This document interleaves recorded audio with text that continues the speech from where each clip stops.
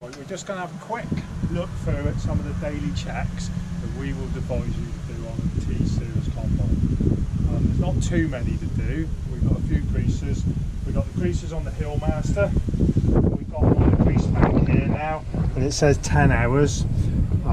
If they're not on the grease tubes, they're just down around on the corner on the pivot. The sticker doesn't say, but this one here, I would do him every day as well. I would just give him a pump.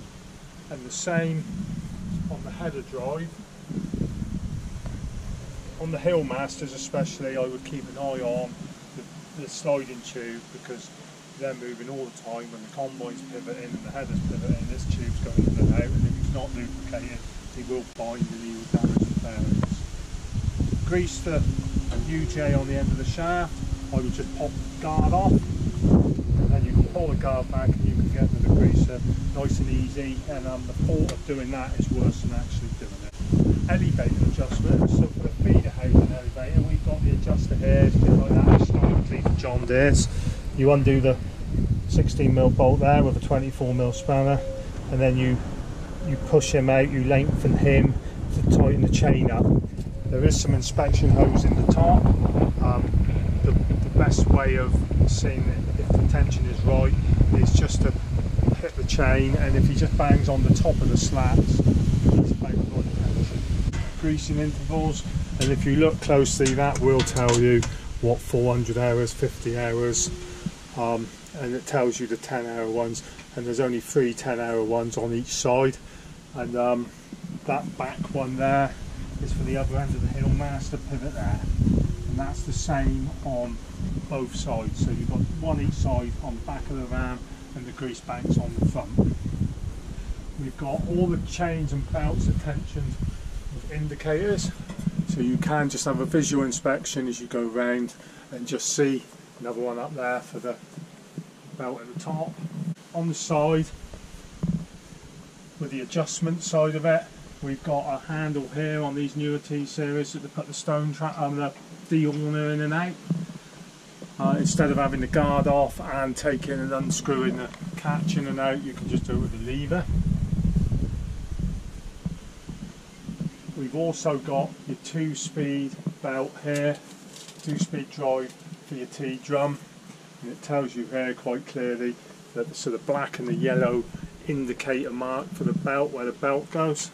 So the black one is fast and the tortoise, the yellow one, is slow. And the handle for it is just there. And he comes up, and then you flip the belt over, and then you put him back on like that.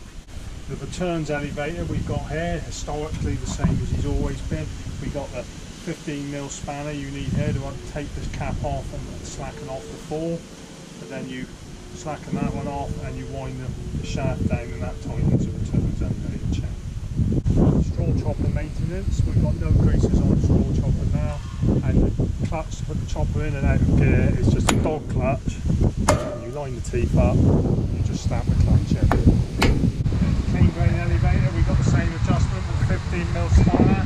Undo the adjuster and wind it down, and that will tighten the clean grain elevator chain up. We've got the greaser indicator again, and it tells you, if you look up there, exactly the same as the other side, and the greasers, it's all mirror image of the other side, so it's quite easy to do. We've got the adjustments for the T-Series concave. If you look, we've got the A and the B there, and we've got this diagram is, the top one is for this one, and the bottom one is for this one. So A, when he's down, is the concave up. So if he's down, the concave's up. This one, if he's back, the concave is in A, is in the tight position, and B is in the slacker position. So historically, if you were doing barley, hard thrashing crops, you would have them both on the tight position. Oilseed rape, we would like to see it in the slacker position. We've got a fuel filter here. You can visibly see him. It's a plastic filter. You need an inch spanner to undo it. You undo the tap, and clean it out. You can clean those doors, filters out. Quite a simple job and quite visual. Got grain tank drains there that we can take it out, leave it cranked over to one side, and it will let the water out. We're going to leave it out at night and get some heavy rain. We've got on the feeder housing, we've got the feeder housing drive chain. He needs to be quite tight. You will find that each day he will come back and he'll be quite slack. Just adjust it on these two there. We've got the stone trap, so at the moment when he's down and you can physically feel him go over centre, he's locked in, and then that is down and let the rubbish out.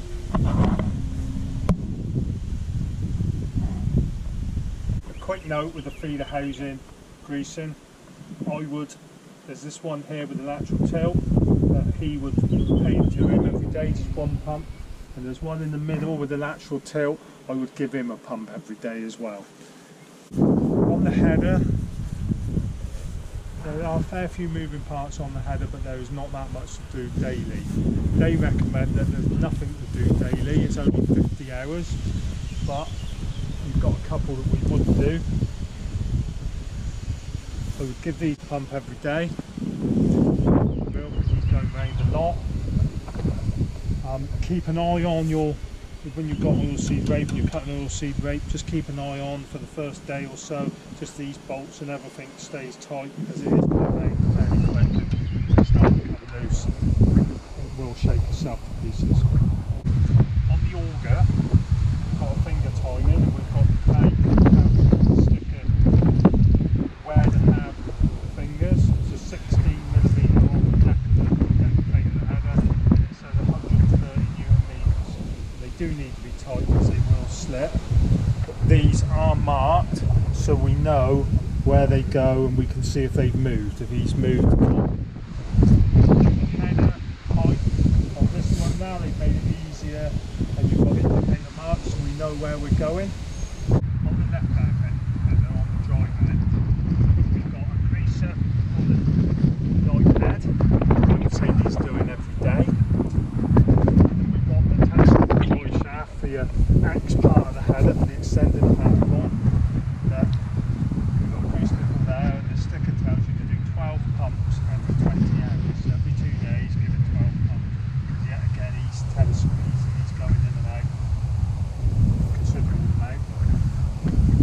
With your auger drive, we've got the sticker here and it tells you, so the end of the slack in the chain should be between 15 and 35 mil.